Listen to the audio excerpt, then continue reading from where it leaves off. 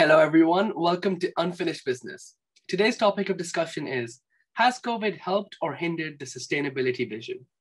Sustainability, once a word synonymous with creating a profitable business that thrives, it is now about ensuring that the whole planet continues to thrive. The COVID-19 pandemic has a huge impact on the environment and sustainability effort, both in a positive and negative manner. A highly contagious virus has meant greater use of single-use, non-biodegradable products like masks and other PPE. Recent studies estimate that we use an astounding 129 billion face masks globally every month. That is 3 million a minute, just on face masks alone. And with 40% of today's global plastic waste ending up in the environment, that is not a good news for our environment or our wildlife. On the other side, there has been huge changes for the planet. Less cars on the road as people work from home, shoppers moving towards local produce, and companies that have greater values are seeing an increase of revenue, even if that comes to a slightly higher cost.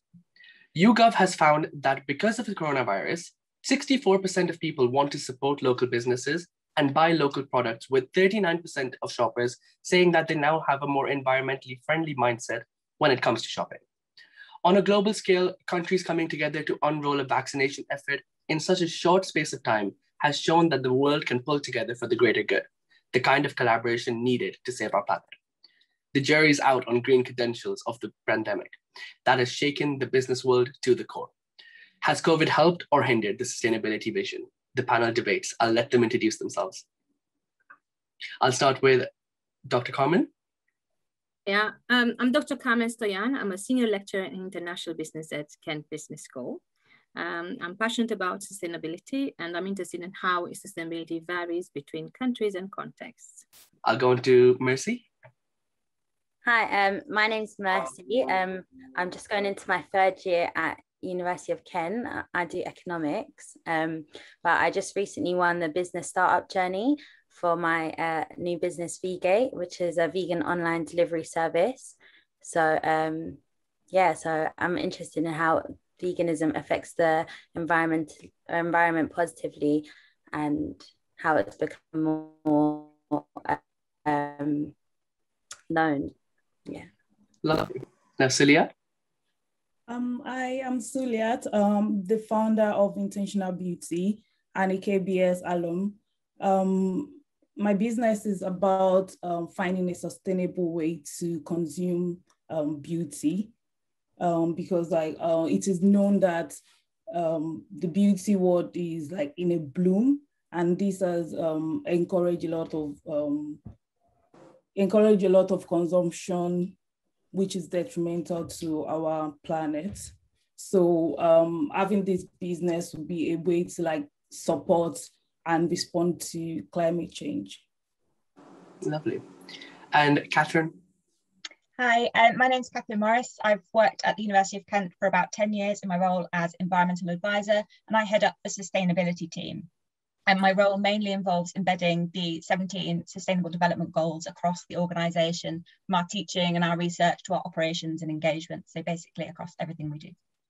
That's lovely. Thank you so much, panel. Let's start off. So the first question that I wanted to ask everyone is, what does sustainability mean to you? And how has it been affected by the pandemic? Dr. Carmen, would you like to go first? Yes, thank you. So sustainability means lots of things to lots of people, depending on the point of view as well.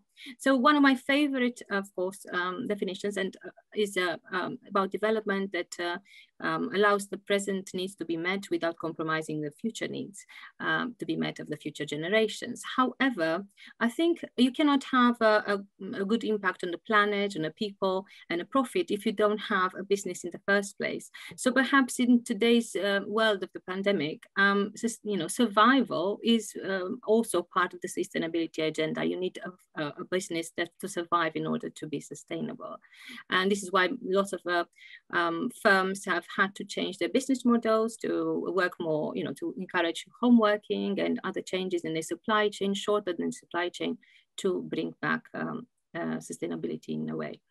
The other question was how sustainability has been affected by the pandemic. We see that although in a study by Deloitte with 750 executives, a study conducted at the beginning of this year, we see that although 80% of executives still think climate change is very important, more than half have said that, unfortunately, lots of initiatives have stalled in terms of climate change because they are very expensive. It takes a lot of time and money to reconfigure your supply chain in a greener manner. And CEOs are busy with tackling the pandemic, trying to keep their workforce safe. So in a way, the focus has changed and more on people. First, for the moment, people are the key. They have to be healthy, they have to be safe. Mental health has become very important as well. But interestingly enough, a quarter of those surveys said that they will invest in sustainability initiatives, which are still important. And consumers, we see that are more environmentally friendly. They are across the various countries. So an IBM study shows that consumers around the world are ready to pay for more sustainable products. They're ready to work for sustainable companies, even if they're paid less, and they're ready to invest in sustainable investments. So there's a mixed impact, and only future will tell if some of those changes would stay as well. Definitely. Thank you so much. Mercy, same question to you. I think sustainability for me, I think it's quite personal to every person, but for me, I think it's kind of like just being a steward for future generations and like appreciating what we have right now and trying to keep it going. Yeah. That's amazing. And how has it been affected by the pandemic? Well, I think it's quite interesting actually, because I think for me, like even for me, my views were affected from the pandemic. But I think like from like outside resources, we've kind of been pushed, like been told like how we can help with sustainability and things with like very small things. Like we've all been turning our taps off and we've been brushing our teeth, but I don't think we've really seen much of a change. So I think it's been nice over the pandemic where social media was such a big thing. We've seen like TikTok and things like really push like things like a vegan diet, which I know can really positively impact the environment. And I think like just this year in Veganuary, 500,000 people signed up. And in 2020, 22% of the UK were vegan, which is a 40% increase in just 12 months. So I think it does have like of power. I think people will be able to like take control and change the narrative and feed people the information that is probably not pushed enough. So yeah. Definitely. Thank you so much. And Suliat, same question to you. To me, I would say just like Mercy said and Dr. Carmen, it's about conserving the available physical, the natural and social resources we have around us to maintain the balance that we need to thrive like continuously, right? So, but the effects is not, it's not like one way, it's not one dimensional, just like many things in life. It's more, in a way, it has created more awareness and then encourage us to be more proactive and innovative with our response to climate change. It has given us more time to think about sustainability due to like slowing down during lockdown and then focusing on our health. We've become more engaged in sustainability, like people now are thinking of ways to reduce pollution, recycling, reusing, and etc. On the other hand, it has caused unprecedented disruption for many people, including corporates and startups. It has contributed to an unimaginable level of waste, which is detrimental to our planet. Lockdown was a cultural shock for many, and their coping mechanism was retail therapy. Retail therapy has influenced an unhealthy culture of consumerism, increasing the carbon footprint of food consumption and household energy. So you see, like, in a way, it's a blessing in regards to sustainability. And then in a way, it's like the devil. So it's nuanced, like the effect is nuanced, I would say. Definitely. Thank you so much for that. And Catherine, same question to you.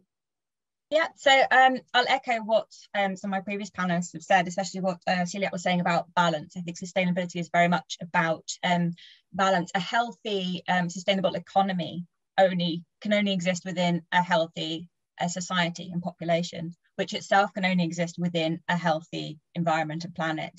So it's about finding the right balance of all those interconnectivities to meet all of those needs, both now and in the future, to achieve true sustainability. And like everyone else has said, the pandemic has affected almost all areas of sustainability, both positively and negatively. I think the true effects have yet to be determined.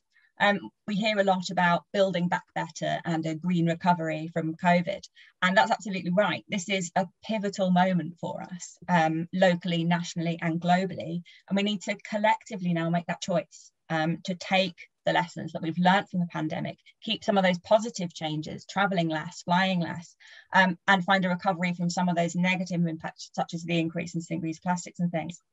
So now is really the time to apply all of those lessons we've learned to all of the global challenges, not just the sort of environmental in terms of emissions, but also addressing ecological breakdown and some of the societal injustices that we see. I think as we continue to emerge from the pandemic, we'll start to see a clearer picture of just to what extent that is being achieved. Lovely. Thank you so much, panelists. Really appreciate it. Now, I want to direct a question to Mercy, firstly. How has people's awareness of sustainability and the environment developed since the start of the pandemic? And is it enough to make a difference moving forward? I think it's enough to make a difference. I mean, I think like before, like not just with like eating habits, but even people's general habits. Like my friends would laugh at me for going to the charity shop, and now they're asking me, can they come with me next time? And I think like even in terms of food, like with the veganism I was saying, I think, you know, people always think that like, oh, what do you even eat and why do you even do it? And I think apps like TikTok and social media apps, they're like really giving people like allowing people to like see like, yes, you can live a normal diet, you can help, like, and it can actually make a difference. So yeah, so I think it's great. I think they forecasted there to be 7 million vegans in the UK by the end of the year. So I think you can see that it is making a change and people are getting the information. So definitely. I know myself, I tried veganuary as well. So it's been a massive shift. So I completely agree with you in that sense. Yeah. The next question that I have is for Suliat. So is it enough for companies to buy into the marketing buzz of sustainability without committing to the cause? And has this been heightened by the effects of the pandemic? It's not enough for companies to just profit off of the awareness the pandemic has brought to sustainability. But at the same time, I appreciate the effort that has been used to like spread awareness. So I believe that with the current level of awareness within the beauty industry, for example, which is where I'm very versed in. So within that industry, people are more aware, and this awareness can like be used even after COVID. So I feel like to make like a sustainable impact, companies need to do more than use it as a marketing buzz, but more like a sustainable concept for the business. It should be embedded in the company to make sure that the impact is real. So, and then they can encourage people, including their customers, and then make partnership with other brands to do more for the planet. There are many ways that carbon footprints can be reduced, and then they are not as simple, but if done well or correctly, it can go on, and even outside COVID. So they can encourage like remote working or like hybrid working. People don't need to come to work every time if there's no need for it. And then the use of transport should be reduced too. So using sustainable transport where necessary, and then you drive more efficiently if there's a need by not speeding or accelerating unnecessarily. People can even improve their energy efficiency by insulating and sealing it properly to reduce the number of the energy they use at home. And then we can also encourage recycling and composting. We can think about like the food miles as well to reduce carbon emission associated with the provision of goods. And then we can reduce like beef intake and dairy intake, like Mercy said, because beef especially is one of the biggest contenders of carbon footprints. So reducing or like encouraging people to like be more vegan can help, but not like completely like eliminating the use of beef, because that's not sustainable. People can't like do that because this is their way of living. So maybe encouraging a like reduction of the consumption, and then we should try to like reduce water usage in our products. So maybe in our company or at home. So this will lower the amount of energy required to pump trees and eat the water, and then conservation along with water usage would continue from there. That's what I think. Definitely, some great points. Thank you so much. I completely agree. It's about companies trying to do genuine acts and not just stuff for marketing. I completely agree. The next question I have is for Dr. Carmen. So, do companies have an ethical responsibility to become more sustainable, even if it reduces their profit margins? Thank you very much. Yes, the answer is yes, but there are some caveats, of course. So there has been an increased awareness of social responsibility and sustainability, and now it's accepted across the board that businesses and academics think that sustainability should be at the heart of businesses' agenda. And as Suliat said, actually, it helps if it's part of the strategy, a competitive strategy of firms as well. And if in the short run, perhaps some sustainability initiatives are expensive, they can still pay off in the long run by improving the brand image, by attracting the right consumers, the right employees. And we've seen, as I said, that a survey says that some employees now, young people, think that they might even take a pay cut just to work for a sustainable firm. A brand image improvement attracts better investment as well, investors. But yes, I agree that you shouldn't do it for the market. It's a marketing gimmick. And again, a recent survey within the British with British consumers say that some of them are quite skeptical when people, companies are drumming around about their sustainability issues. However, we see a survey by Credit Suisse in emerging economies shows that emerging economies, consumers are going through a shift towards more sustainable lifestyles, healthier. For example, this fear about health associated with a pandemic made them more interested in organic foods.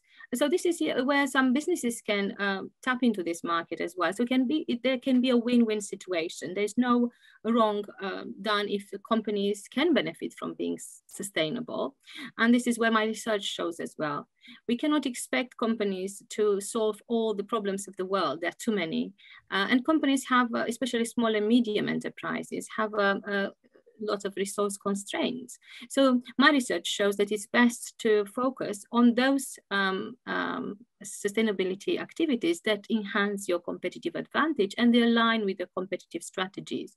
So in Britain, I found that small and medium enterprises that focus on community-related sustainability issues can benefit in terms of firm growth, especially the ones that compete on a cost leadership strategy. Because if you help your community, you raise awareness of various issues, you advertise your products as well, and you actually have a say in attracting a new workforce pool. I also find in my research that sustainability actions related to the workforce can also work in helping stop the decline in sales for companies, for small and medium companies that compete on differentiation. If you look after your workforce, and this is very important now at the moment, looking after your workforce can actually help improving the quality of your products. So there's another thing I really like. There was a saying, it says you shouldn't leave a good crisis go to waste. And this is where the crisis can present an opportunity for companies to find sustainable innovation, to find solutions, and do well by doing good as well, but also helping the planet and the people and the profit as well. So for example, a study on the textile industry in Italy has shown that the CEOs are increasingly aware of the fact that now consumers in the fashion industry really want not only eco-friendly products, but also you want to trace the traceability of the products. You want to make sure the supply chain is very eco-friendly as well. And that takes a lot of time and money to change or to implement, but the idea is that this crisis has given the impetus, and it is an opportunity for companies to thrive. And as you're saying about shop therapy and all that, retail therapy, an interesting example I found from IKEA. We've been stuck in our homes, and probably we thought, oh, we might want to get better, I don't know, better sofa or better bookshelf. But we don't have money, perhaps, because we're worried about the jobs. Maybe somebody has been not furloughed because the scheme doesn't cover them. So IKEA have found this way of integrated a circular consumption model into their strategy and bringing a new facet to sustainability. And they said, well, we have a shop where you can bring your pre-loved furniture, and we'll give you 50% of that, the initial value of that product on your card, and then you can bring you can buy a new product. So marrying the lack of demand, but potential demand, if we really wanted to spruce up our living rooms, with their business model as well. And IKEA in the past, they were trying to tell us to change your furniture as quickly as you change your socks. That was not very sustainable, wasn't it? So in a way, it's a good way for them to change their business model and tackle this pandemic as well, and in a way that makes sense for the business, but also helps the environment. And I hope that we will continue to think about the environment and the planet, and the people as we come out of this pandemic. And some of these changes will continue to stay with us. Apparently, second-hand furniture sales are popular as well, with other players like John Lewis. Probably we've all been on Vinted as well. So there's an innovation coming out there that can tackle issues step by step. But we need everybody to take part in this as well. As Catherine very well said, we need a collective, and you can't, to change to address climate change, you need Greta Thunberg, but you also need the Paris Agreement, and we know the American administration is now back at the agreement. We need also governments like the British government, who decided to stop the sales of